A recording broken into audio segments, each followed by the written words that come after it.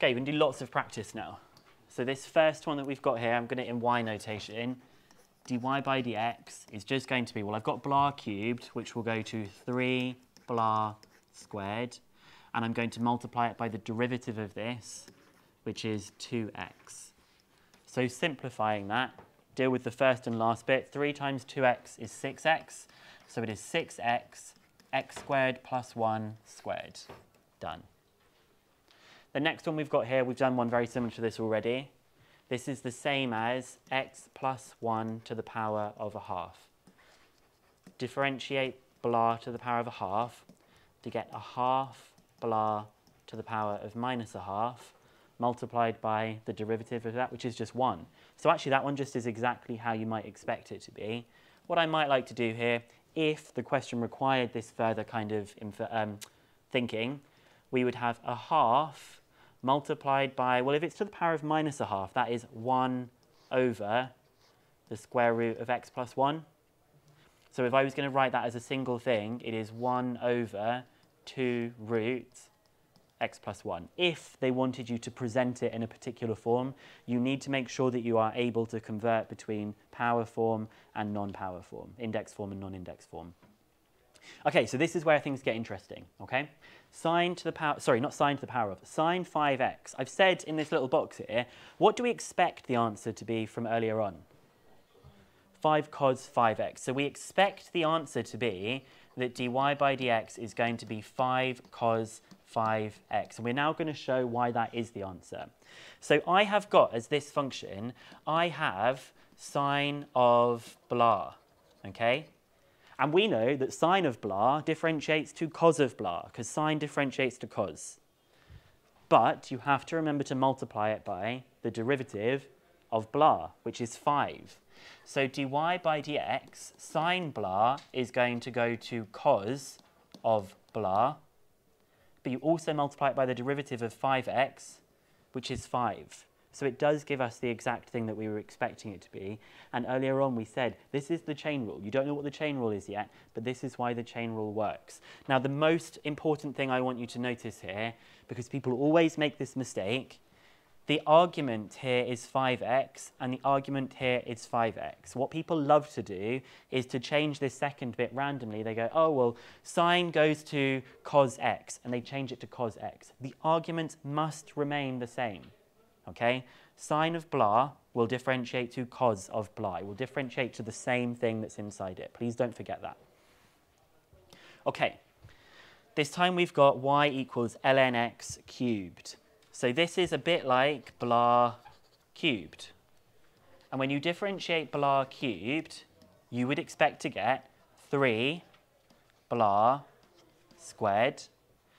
But this time you need to multiply it by the derivative of ln x, which is 1 over x. So I can either write it like this, or I could write 3 ln x squared all over x. We've avoided having to do any of that long bit with the chain rule there.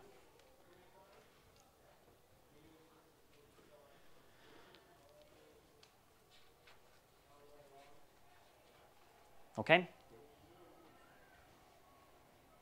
So the next ones that we've got are including the exponential function. So I've now got e to the power of blah. This is like e to the power of blah. And we know that e to the power of differentiates to e to the power of. It stays the same. But this one's going to be a bit different because the thing in the top is blah.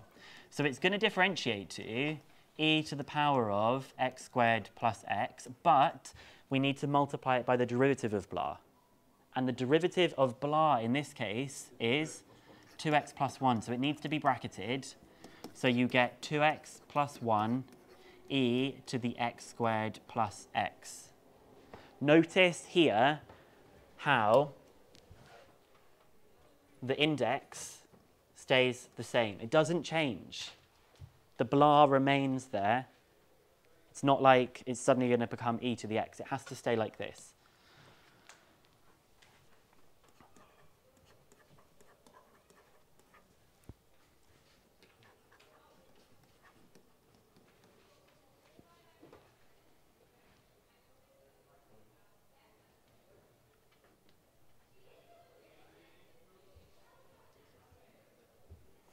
Okay, so we've now got ln of sine x, which is like ln of blah. What does ln normally differentiate to? 1 over x. So ln of blah is going to go to 1 over blah, 1 over blah, and you'll multiply it by the derivative of blah. So in this case, it is going to be 1 over blah, because it usually goes to 1 over whatever's in there, and we're going to multiply it by the derivative of sine x, which is cos x, okay? So the answer to this is cos x over sine x, which is cot x. Yeah, other way around, cot x for that one. So that's completely crazy, right? You differentiate the natural logarithm of sine x and you get cot x. Two things that don't seem related to each other, trigonometry and natural logarithms. When you differentiate them, the natural logarithm goes and you just get trigonometry. Okay, this time we're going to be examining things with another x in the exponent, x in the power. So this is blah squared. So you're going to be differentiating blah squared by getting 2 blah to the power of 1, which I'm not going to write. And you're going to multiply that by the derivative of what's inside the brackets. What's the derivative of 2 to the power of x plus 1?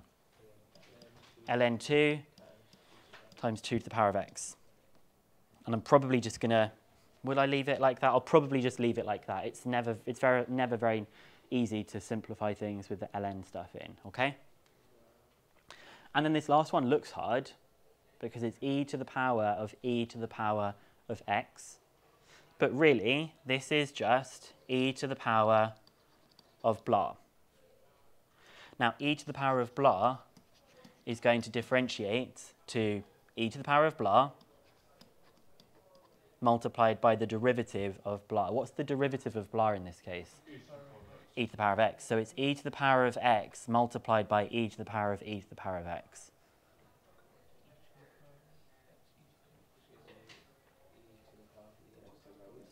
Yeah, so if you wanted to combine that, that's e to the power of x plus x, because you add the powers when you're multiplying.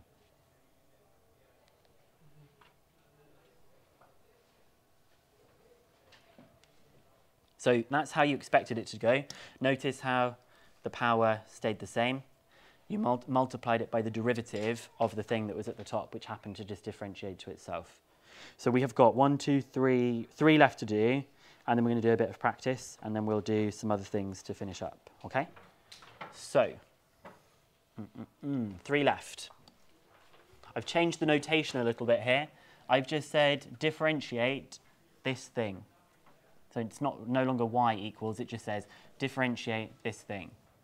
So I've got sine of x squared minus a half sine of x squared. Sine usually goes to cos. So I can immediately write down, I know that the answer is going to be cos of x squared. There's got to be that in there because sine goes to cos.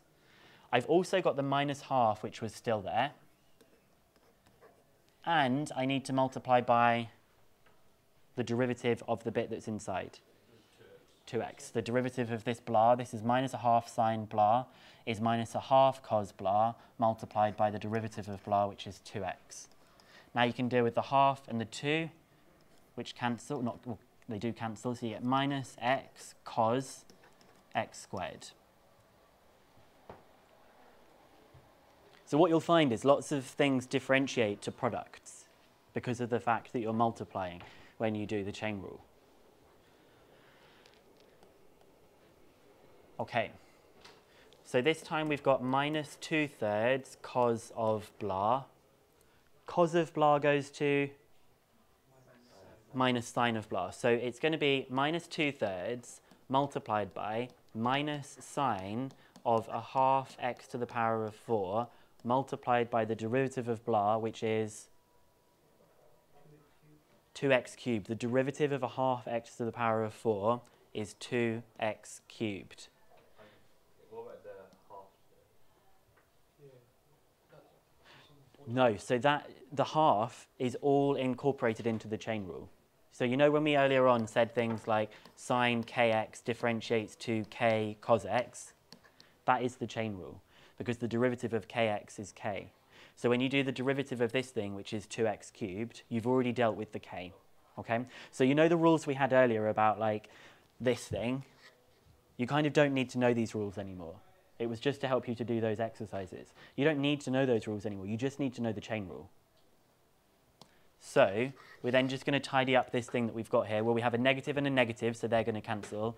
I've got 2/3 times 2, so that's 4/3.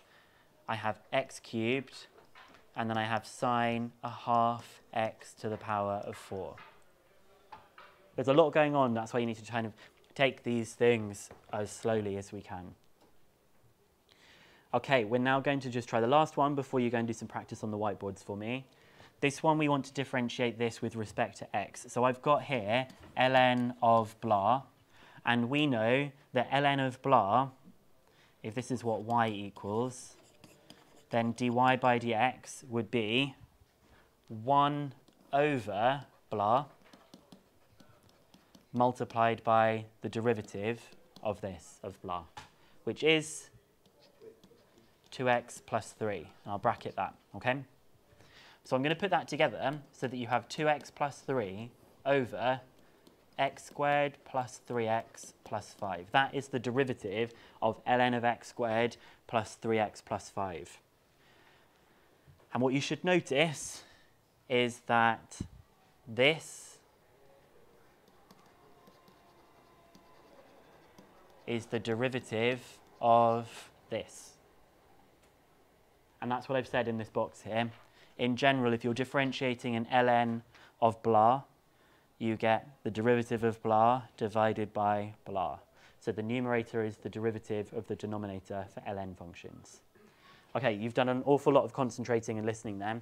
So we're going to try some practice from exercise 9C. We've still got a few more things we need to do to be able to do all the questions. So I'm going to select some questions for you to have a go at in just a moment from 9C, okay?